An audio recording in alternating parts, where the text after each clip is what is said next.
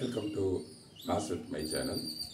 நாம் சாப்டர் 1ல் 10th standard மேத்தமேட்டிக்ஸில் chapter 1ல் நம்ம சில முக்கியமான கணக்கெல்லாம் பார்த்துட்டோம். உங்களுக்கு இப்போ அந்த சாப்டர் எல்லாம் கிளியராக இருப்பீங்க அப்படின்னு எதிர்பார்க்குறேன். அடுத்தபடியாக நம்ம என்ன பண்ணுறோம், அதை தொடர்ந்து சாப்டர் 2ல் அதாவது நம்பர்ஸ் அண்ட் சீக்வென்சஸ் அப்படிங்கிற சாப்டரில் அரித்மெட்டிக் ப்ரோக்ரெஷன் அப்படிங்கிற டாபிக் பார்க்கணும். பிகாஸ் ஏன் நம்ம இதை பார்க்குறோம், இதுக்கு முன்னாடி சீரீஸ் இருக்குது, அதெல்லாம் ஏன் நம்ம பார்க்காம இதுக்கு வரோம் அப்படின்னா இதுதான் ரொம்ப இம்பார்ட்டண்ட். அதில் உங்களுக்கான 2 மார்க்ஸ் 5 மார்க்ஸ் எல்லாத்தையுமே நீங்கள் அட்டன் பண்ண முடியும். அப்படிங்கிறதுனால நாம் இதை பார்க்குறோம். இந்த அரித்மெட்டிக் ப்ரோக்ரெஷன் அப்படின்னா என்ன, தமிழில் பார்த்தீங்கன்னா இதுக்கு பேர் கூட்டுத்தொடர் வரிசை அப்படின்னு பேர். இப்போ நாம் ஒரு சீக்வன்ஸ் ஒரு நம்பர் கொஞ்சம் எடுத்துக்கிறோன்னு வச்சுக்கோங்களேன். ஃபார் எக்ஸாம்பிள் இப்போது 4, 9, 14, 19 எக்ஸெட்ரா. அதே போல் 3, 9, 15, 21 எக்ஸெட்ரா. இது போல் நிறைய நம்பர் வரிசையாக எழுதுகிறோம். பட் இது பேர் சீக்வன்ஸாக. இப்போ இன்னொரு நம்பர் எழுதுறேன்னு வச்சுக்கோங்களேன். இப்போ 4, 6, 8, 11, 14, 15, 17 எக்ஸெட்ரா. இப்படி ஒன்று இருக்கு. இது பாருங்க 4, 9, 14, 19 எக்ஸெட்ரா. இது ஒரு சீக்வன்ஸா அல்லது ஒரு அரித்மெட்டிக் ப்ரோக்ரெஷனா அப்படின்னு எப்படி கண்டுபிடிக்கிறது? இப்போ 3, 9, 15, 21 இப்படி ஒரு சீக்வன்ஸ். 4, 6, 8, 11, 14 இப்படி ஒரு சீக்வன்ஸ். இப்போ பாருங்க இந்த 4, 9, 14, 19 இது எல்லாத்துலேயுமே பார்த்தீங்கன்னா ஒரு காமனான விஷயம் அதில் இருக்கும். அது என்னன்னு நம்ம கண்டுபிடிக்கணும். என்னன்னு பார்த்தீங்கன்னா இப்போ இது ரெண்டுக்கும் உள்ள டிஃபரன்ஸ் எவ்வளவு? 9க்கும் 4க்கும் 5, 14க்கும் 9க்கும் 5, 19க்கும் 14க்கும் 5.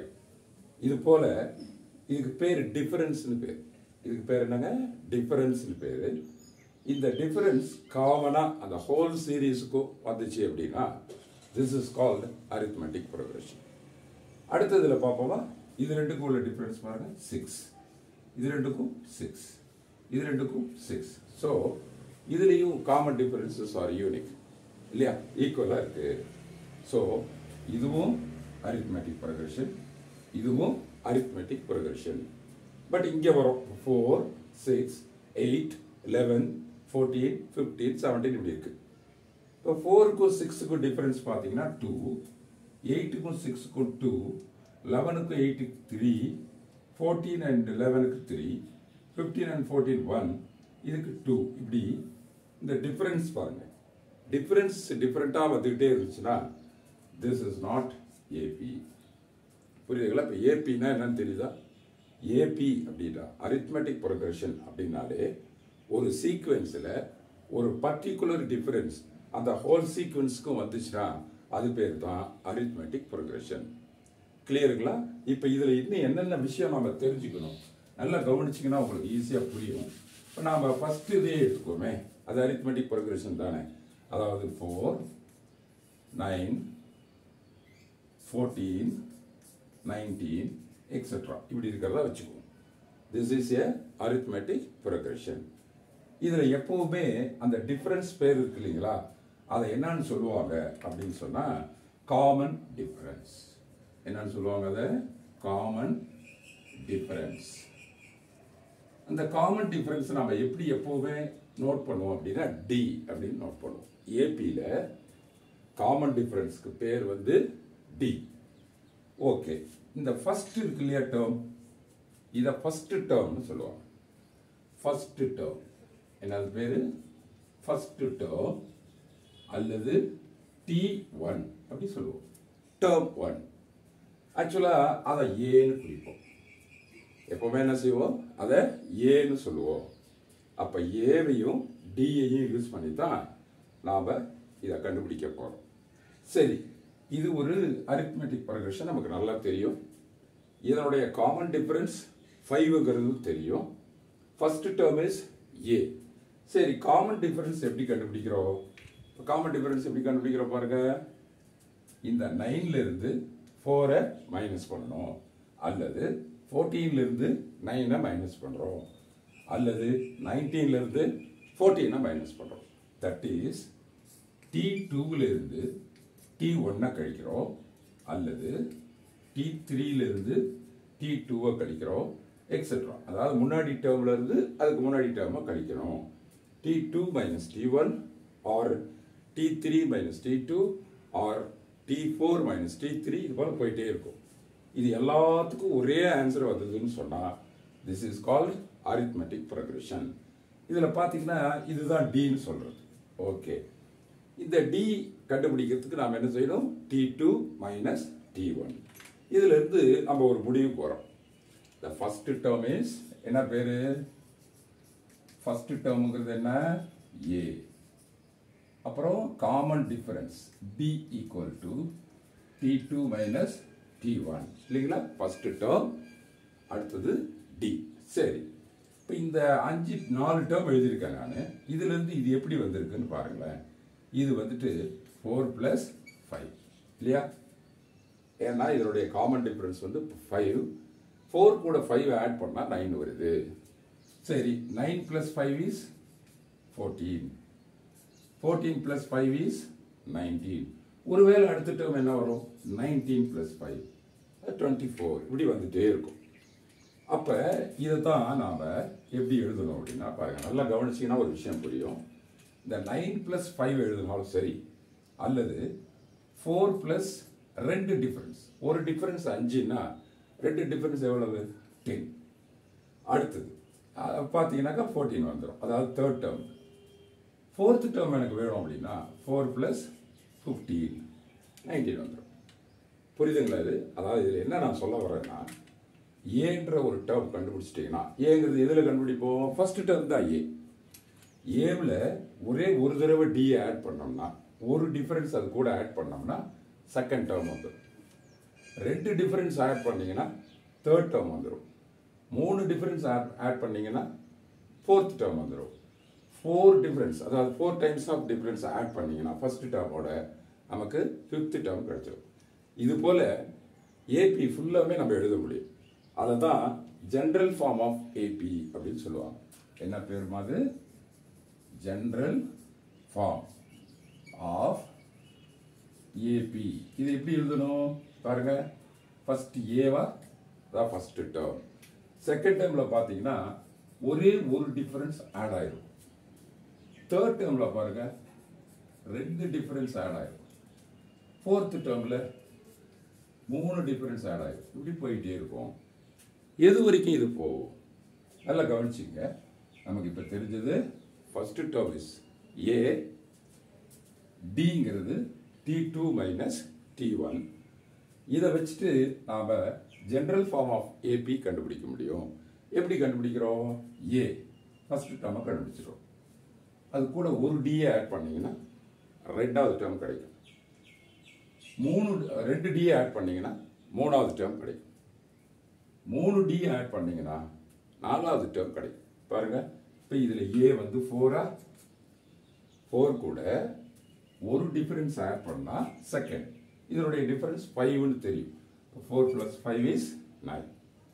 அடுத்தது 4 கூட 2 டிஃபரன்ஸ் ஆட் பண்ணா தேர்ட் கிடைச்சிடும். 2 டிஃபரன்ஸ்னா 10. 10 plus 4 is 14. இப்படி இந்த ஆக்சுவல் சீக்வன்ஸ் நம்மளுக்கு கிடைச்சிடும். ஆக்சுவல் அரித்மெட்டிக் ப்ரோக்ரஷன் நமக்கு கிடைச்சிடும். ஸோ ஒரு ஏபியில் ஒரு அரித்மெட்டிக் ப்ரோக்ரஷனில் ஏங்கிறது first term, டிங்கிறது T2 minus T1. General form of an AP is A plus D, A plus 2D, A plus 3D, etc. சரி, இப்போ எனக்கு இந்த மாதிரி ஒரு சீக்வன்ஸ் வந்துட்டே இருக்கு பாருங்க. 1 2 3 4 டேர்ம் இருக்கு. இப்படி எழுதிட்டே வரும்போது எனக்கு 10வது டேர்ம் வேணும். என்ன பண்ணணும்? 10வது டேர்ம் வேணும். என்ன செய்யலாம் பாருங்க. அப்போ இது 10 டைம் எழுதலாமா? 10 டைம் ஒவ்வொரு சம்முக்கு எழுத முடியுமா? ஸோ நாம் அதை எழுதக்கூடாது. 10வது டேர்ம் எப்படி கண்டுபிடிக்கலாம்? நான் என்ன சொன்னேன்? செகண்ட் டேர்ம் எப்படி வரும்? ஃபர்ஸ்ட் டேர்மோட ஒரு டிஃபரன்ஸ் ஆட் பண்ணால் செகண்ட் டேர்ம் கிடைக்கும். தேர்ட் டேர்ம் எப்படி கிடைக்கும்? ஃபர்ஸ்ட் டேர்மோட 2 டிஃபரன்ஸ் ஆட் பண்ணீங்கன்னா தேர்ட் டேர்ம் கிடைக்கும். fourth term எப்படி கிடைக்கும்? first term ஓட 3 டிஃபரன்ஸ் ஆட் பண்ணீங்கன்னா என்ன கிடைக்கும்? fourth term கிடைக்கும். இதே போல 10th term வேணும் அப்படின்னா எத்தனை டிஃபரன்ஸ் நம்ம a கூட ஆட் பண்ணணும் அப்படிங்கறத கண்டுபிடிச்சா போதும். இப்போ செகண்ட் டேர்ம்னா ஒரு d ஆட் பண்றோம். தேர்ட் டேர்ம்னா 2 d ஆட் பண்றோம். fourth termனா 3 differences ஆட் பண்றோம். அப்ப 10th termனா எத்தனை differences a கூட ஆட் பண்ணணும்? நல்லா புரிஞ்சிருக்கும் உங்களுக்கு. a plus 9d இல்லீங்களா? 10வது term வேணும்னா a கூட 9 difference நம்ம ஆட் பண்ணணும். சோ 10வது உறுப்பு என்ன வரும் இதுல? அதை t10 ன்னு சொல்லுவோம். What is it? t10 அதாவது 10th term. a plus a எத்தனை இதுல? 4 plus 9d d எவ்வளவு? 5. அப்போ 4 plus 45 equal to 49. நீங்க இதை எழுதிட்டே போனீங்கன்னா 10வது இடத்துல என்ன வரும்? கண்டிப்பா 49 வரும். This is the 10th term. சரி, இது போல நம்ம எழுதும்போது nth term எழுதுறோம், a எழுதுறோம், எல்லாம் எழுதும்போது கடைசியா n வரைக்கும் போகுதுன்னு வச்சுக்கோ. எது வரைக்கும் போகுது? n வரைக்கும் போகுது. அப்ப அந்த nth term என்னவா இருக்கும்? That is a formula. அது ஒரு ஃபார்முலா இருக்கு. அதாவது tn. என்ன ஃபார்முலா அது? என்ன சொன்னோம் நம்ம? 10வது டேர்மா இருந்தா a கூட 9d ஆட் பண்ணும். nth டேர்மா இருந்தா அதாவது 10ல இருந்து அதுக்கு முன்னாடி டிஃபரன்ஸ் 10க்கு முன்னாடி என்ன இருக்கும்? 9. இப்போ 9 டிஃபரன்ஸ். nth டேர்ம்னா a கூட n விட 1 கம்மி. That is n minus 1 into d. This is the formula. Nth term of AP is a plus n minus 1 into d. This is the nth term. பாருங்க, இது எத்தனாவது term? t1. இது எத்தனாவது term? t2. இது t3. இது t4. இப்படியே tn வரைக்கும் போச்சுனா what is tn? a plus n minus 1 into d. That's called fourth na இங்க 3d இருக்கும். third term na 2d இருக்கும். second term na 1d தான் இருக்கும். இது மாதிரி நீங்க பார்த்துக்கணும். எத்தனாவது term கேக்குறாங்களோ அதை விட ஒன்னு கம்மியா வரும். That is called nth term. சரி, இப்படியே இருக்கு. இது வந்து இன்ஃபைனைட் சீரிஸ் பேர். 4 9 14 19 எக்ஸெட்ரா போயிட்டே இருக்கு. நான் என்ன சொல்றேன்? அதையே 4 9 14 எக்ஸெட்ரா இப்போ நம்ம போட்ட 49 வச்சுக்கோமே. 49 வரைக்கும் இருக்கிறதா வச்சுக்கோ. இது வந்து ஒரு ஃபைனைட். இது ஃபைனைட் ஏபி. இதுல a எவ்வளவு? இதுல என்ன கேட்கறாங்க? இப்போ என்ன கேட்க போறோம் அப்படின்னு சொன்னா இந்த 49 இருக்கு இல்லையா? இல்ல, இங்க இருந்து 49 வரைக்கும் இருந்தால் இதுல மொத்தம் எத்தனை டேர்ம்ஸ் இருக்கும்? தட் இஸ் தி கேள்வி. How many terms are there in this AP? இது எப்படி நாம கண்டுபிடிக்கிறது? இப்போ நமக்கு ஏற்கனவே தெரியும் இது 10வது டேர்ம். நான் சும்மா சொல்லியிருந்தேன். அதனால இது 10 உறுப்புகள் நம்ம சொல்லிட முடியும். பட் இப்போ நான் என்ன செய்யறேன்? இது எப்படி 10வது உறுப்பா வருதுங்கிறத பார்க்கறோம். பாருங்க, இப்போ a equal to 4 இல்லைங்களா? d equal to 9 minus 4 is 5. அடுத்தது 49 இருக்கு. இந்த 49 நம்ம என்ன பண்றோம்? L ன்னு வச்சுக்கணும். Let 49 is L. சரிங்களா? அதான் கடைசி term. Last term is L. சரி, இதுல how many terms are there? அப்ப n is equal to number of terms. Last term minus first term divided by difference plus 1. This is the n. n is equal to L minus A divided by D plus 1. பாருங்க, இப்போ வருதான்னு பார்ப்போம். 10 வரணும் இல்லைங்களா? 49 minus what is A? 4 divided by D is 5 plus 1. So 49 minus 4 is 45 divided by 9 plus 1. இப்போ இதை solve பண்ணோம்னா நமக்கு அதில் எத்தனை டேர்ம் இருக்குன்னு தெரிஞ்சிடும். இதுக்கு இது கழிச்சா 5. சாரி, இது 5 இல்லைங்களா? 5. இப்போ 9 டைம்ஸ் வரும். அப்போ 9 plus 1 is 10. But there are 10 terms are there. புரியுதுங்களா?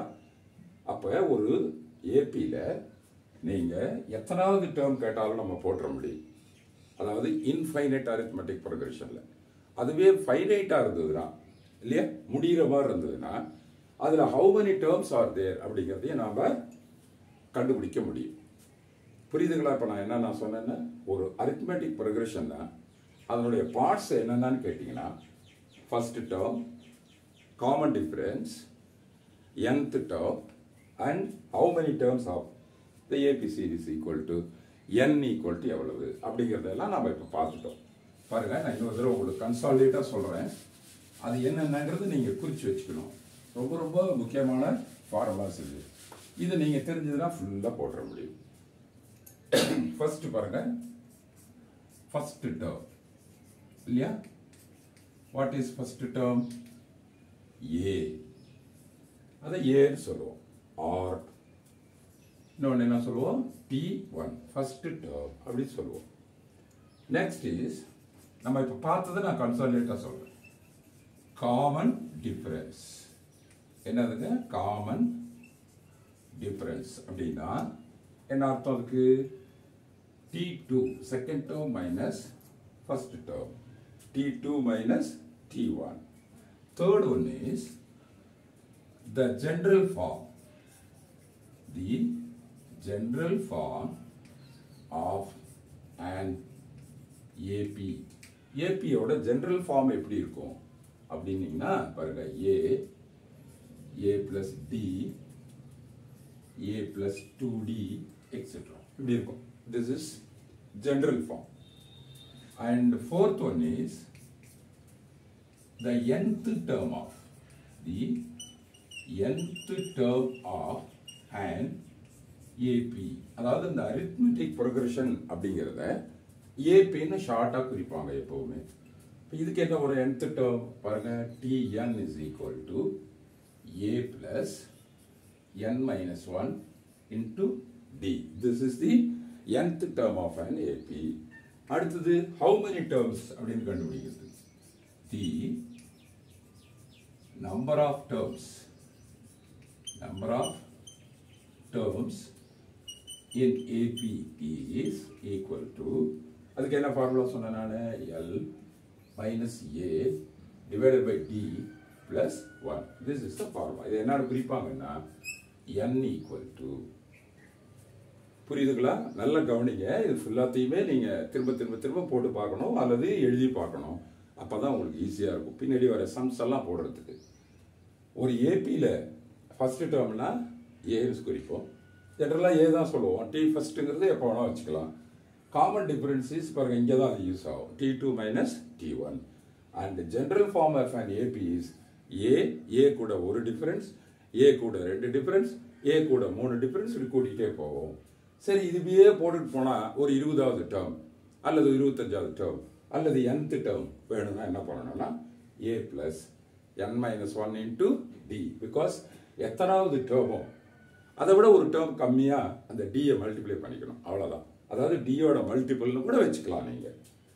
அதே சரி, தி நம்பர் ஆஃப் டேர்ம்ஸ் இந்த ஏபி, ஒரு ஏபியில் எத்தனை டேர்ம்ஸ் தான் இருக்குது அப்படின்னா n equal to L minus A by D plus 1.